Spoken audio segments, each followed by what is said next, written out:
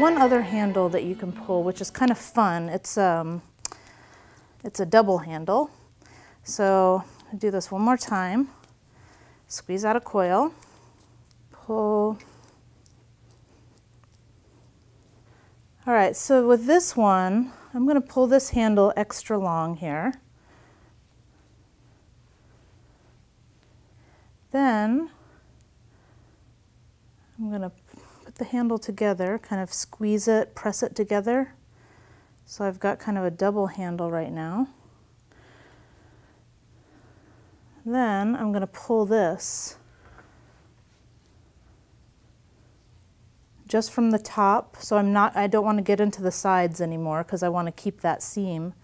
But I'm going to pull with my fingers in the back, my thumb in the front, and just pull it a little bit longer, also compressing that handle together. All right, now this I can use for this pitcher handle.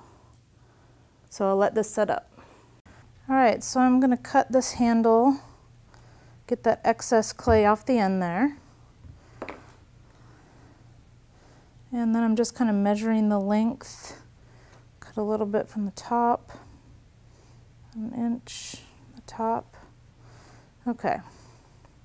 Now I want to round out the bottom here.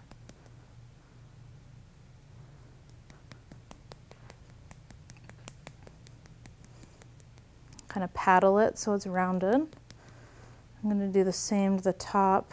I'm going to first squeeze it together, then paddle it. All right, now I'm going to add some slip and score. So I mapped out here where I wanted to place the handle on the top and the bottom before I cut the handle off the chunk. Okay, so now I've got slip. I've scored this. I'm going to start with my upper attachment.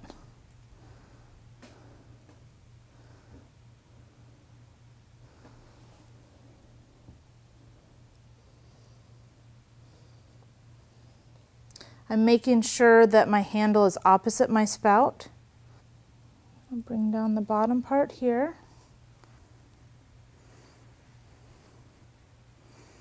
Okay. And once I have it attached, I want to work on this profile shape.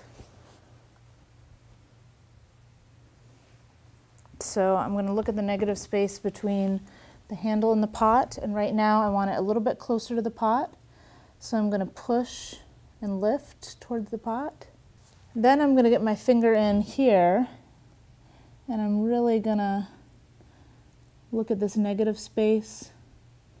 And I'm going to do this from both sides to make sure that I have it the way that I like it on both sides. I do the same from this side. All right.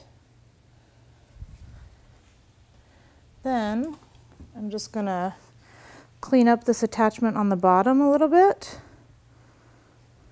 and on the top. If you close up the seam at all, the seam line, anywhere that you want to retrace it, there's a tool that's a rubber tip tool with a beveled edge. So one edge is beveled, the other edge is just flat or slightly rounded. That beveled edge slips down inside of that seam really well, and it'll help kind of redefine that seam.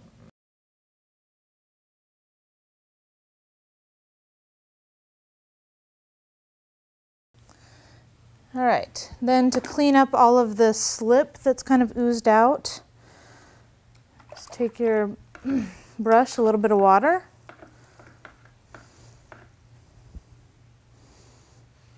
same with the top part.